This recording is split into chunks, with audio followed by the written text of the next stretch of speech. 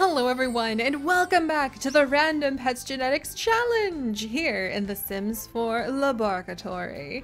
And yes, we are back with Patches, the fox squirrel, because no, I am not done with Patches yet, my friends. I know there's an almost infinite variety of other animals that we could possibly be putting in the lab, but I truly love this little fox squirrel, and knowing that soon we shall be moving away from Michigan, and thus away from the home of the fox squirrels, does make me feel somewhat nostalgic to reflect upon how absolutely adorable they are.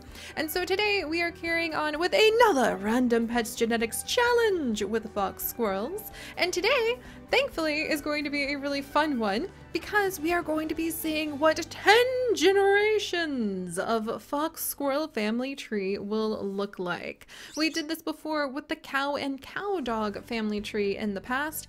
This time around, we are going to snag ourselves a lovely feline right off of the streets, and we are going to see what it's going to look like if we have fox babies bred over 10 generations. So this will hopefully be fun. I'm really hoping that we will kind of carry the coloration, or at least a couple of the traits of the foxes as time goes on, but I'm really not sure what the final results could be, so I'm a little nervous. We might end up with just like a normal looking cat, but that is part of the fun of these random challenges. Even if we came back every time and did the same thing, it would always end up differently. So this time around we have Patches. Once again, you guys know, look in the video description to find a link to the fantastic custom content by Kalino that made the beautiful ears, the little foxy fingers, little fox squirrely fingers, I should say. Foxes don't have fingers.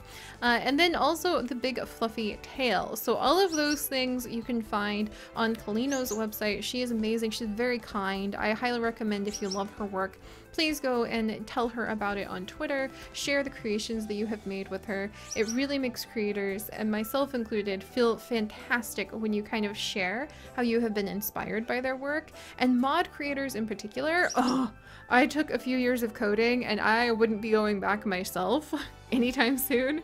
So I really feel like we just should definitely kind of give that creative boost to our mod creators. So do please be sure to do that. And again, you can find out like where to find it. Like, okay, look, I'm just gonna show you because I feel like I have a responsibility. The Kalinotron here on The Sims 4 is where you can find the squirrel custom content to download, or the squirrel base to download. You need to have the custom content installed in your mods in order to have the squirrel. And I colored the fox squirrel a bit myself to reflect what the real Patches looks like. May he be adorable for many years to come. But alright, so let's find out who Patches' 10 generations of a nutty squirrel family tree his partner is going to be. So let's find our first cat. We will have a few babies. Let's see, I think, yeah, we'll have a few babies with them. And then I think I'll pick the baby that we want to follow. Does that seem random and fair though? We'll see. I think I would be biased and then I would just pick the one that had the really cool traits. So I'm not gonna do that. We're just gonna have one baby with this beautiful German Rex. What? We already had a German Rex and we already had Patches. No, no, no, no. I'm gonna go ahead and roll a dice, and the sixth breed of cat is who we will pick. So, oh, but an Oriental long hair. Oh, 2, 3. This would be 2, 3, 4, 5, 6. And we ended up in a Cornish Rex. Apparently Patches really likes the Rex cats then. But alright, so this is going to be Patches' mate. We're going to go ahead and just give her the name Coco. She is going to be very affectionate and friendly because why not? She definitely looks like she could be. I mean, just look at her. Hello, Coco. So Coco and Patches are gonna have the first kitten, and then we are going to go ahead and see if that kitten will inherit any of the traits that Patches has, the special ears, fingers, and tail, and we will carry on from there. And 10 generations from now, we will see what the results will be. So hang in there, Patches. All right, baby number 1, generation number 2. Dun dun dun. Done! Yes, we still have the coloration! I am so excited! Welcome to the world, little daughter. We're gonna give you the name of, let's see, Tammy? Tammy, and you're gonna be Fox Squirrel too. There we go. So little Tammy, I think that she's actually quite the prowler like her father. I'm gonna make her clever. And then I'm gonna make her affectionate to those that she gets close to, just like her mother. So all right, let's see what Generation 2 would look like.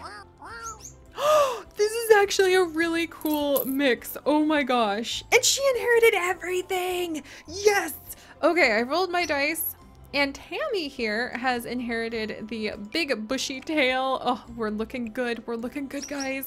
Gosh, this almost feels like investing in stocks or something weird like that, where you can't predict the future, but you just kind of cross your fingers and hope for it. And I'm hoping that Generation 10 will still look kind of like a really cool squirrel. So all right, thank you very much, Coco. Here we go, guys. We're gonna do this. So there was Coco. Now we have Tammy. And now we just go ahead and play with genetics. So, baby number, here, I'm gonna roll a dice. I'm gonna roll dice. 5. So baby number 5. 1, 2, 3, 4, 5. Okay! We still have some of the colors. I have no idea who this would be, but we still do have some of the colors. So I think we're doing good here. We have a little boy. Let's go ahead and give him, well, we'll roll twice because he's 2. Well, actually, he's Generation 3, isn't he? So he is Bandito, and he is Generation 3. And I think that's how we'll do it. We'll just kind of grab we'll use random mixed breed, and we'll see what turns up. So I'm gonna make him, I feel kind of like mischievous and a bit of a prowler, but also pretty friendly. Not as affectionate as his mother, but pretty friendly. So Bandito, let's go ahead and see what you look like as an adult.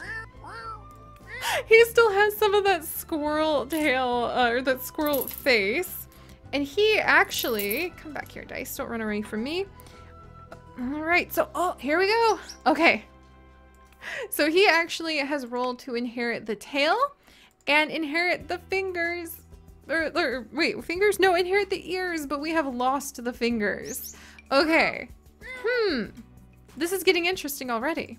Oh my. All right, so that's generation, let's see, how many generations can I keep? All right, that's Generation 3. Generation 4, let me roll a dice. Okay, so we're gonna roll one more time. And this is gonna be Generation 4. Doing pretty good so far, I think. Hopefully we're kind of keeping to the color theme, ironically. So 1, 2, 3, 4, Speckles, welcome. Okay, I'm gonna make you fluffy and friendly. And you look a little more lazy than a prowler, to be completely honest. Okay, so there's Speckles. Let's have her grow up. Oh, wow. Okay, and Speckles has actually inherited the, did we get the ears? Yeah, inherited the ears, but not the tail, unfortunately. So by Generation 4 of our experiment here, we vaguely have some of the coloring. We still have quite a bit of the jaw, but we have unfortunately lost both the tail and the fingers. Good to note for our future experiments. All right, Speckles, let me roll the dice. So her 5th kit we are going to be keeping. 1, 2, 3, 4, 5. Oh boy. Oh boy, I think it's safe to say we're starting to really work our way into actual cat territory. Let's make him a prowler and a free spirit. And I kind of want to make him a little territorial too. A little territorial. And then let me roll to see if he inherits those. Whoops, there we go. No, my ears. We've lost the ears. We have lost the ears, you guys. Oh, it's all over, I think. Oh, I didn't even have a chance to give this little guy a name. Oh my gosh. All right, Generation 5, 1, 2, 3, 4, 5. Julius, he's literally lost his tail. I don't know. We have really rapidly have already progressed away from all of this, haven't we? All right, 5 again. 1, 2, 3, 4, 5. So, oh my gosh, they're really strict about, whoops, I grew you up without, the tail came back! I'm gonna say that that is just like randomly blessed from the randomization gods. So the tail has returned on this child, who is going to be generation 6. 1, 2, 3, 4, 5, 6. Mango. What a name. Let's make him frisky, friendly, and a glutton, actually. That's just all of the things that the name Mango seems to evoke to me. And we're actually going to go ahead. I'm going to release Speckles and release Julius for now. So we have room for the last couple generations. But this is interesting because this will tell me if I wanted to try to keep like purebred squirrels in the area, how close, or at least like squirrel traits, how many generations away you can get before you're a goner. So by 7, oh yeah, okay. In fact, let's roll the dice again. 5 again, apparently. 1, 2, 3, 4, 5. Oh my gosh. Little fox squirrel number 7. So 1, 2, 3, 4, 5, 6, 7. Truman. Hi, Truman. You're not a squirrel anymore. You're more like a lazy, friendly, maybe, I think maybe just a teeny bit of a prowler cat. So now we have ended up generation 7. We still have the tail, which I am pretty excited about, but I think we are definitely safe to say we have totally worked our way away from being a squirrel. So I guess we're actually, to get to generation 10 family trees away, that will actually be like in the 11th animal, but that's okay. All right, again, a 5. Are you kidding me? 1, 2, 3, 4, 5. Now this is interesting. I feel like we're not getting very far by doing it with an unknown parent because we're not really getting any variation in the traits. I think we need to do it like this. 1, 2, 3, 4, 5.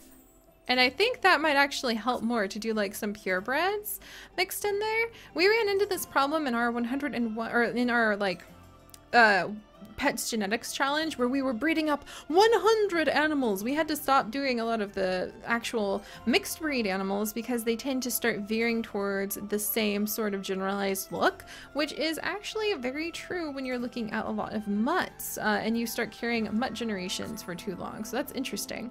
All right, anyway, this is going to be baby number 8. My goodness. So 1, 2, 3, 4, 5, 6, 7, 8. Cajun. And I think that you're a little bit aloof, a curious one. And I think that you are still a bit of a prowler too. So let's see what Cajun looks like. We now have lost the tail. We have veered very dramatically away from where I thought we were going. And then this is going to be squirrel number 9. So 9 generations away from Patches. Let's do roll dice. Why is this? Are you broken? 5 again? 1, 2, 3, 4, 5. Ooh, an American long hair. This is so interesting that like you just end up with the same color again and again and again. So this would be the American long hair. 1, 2, 3, 4, 5, 6, 7, 8, 9. Kipper! Welcome, Kipper! Hello! This is okay. You know what? I'm keeping the prowler. I think you're also curious and clever. I love the look of your eyes, Kipper. Wow. And this is what Kipper would look like, kind of more or less just like Cajun, the dad. But then let's finish off on our final arrival.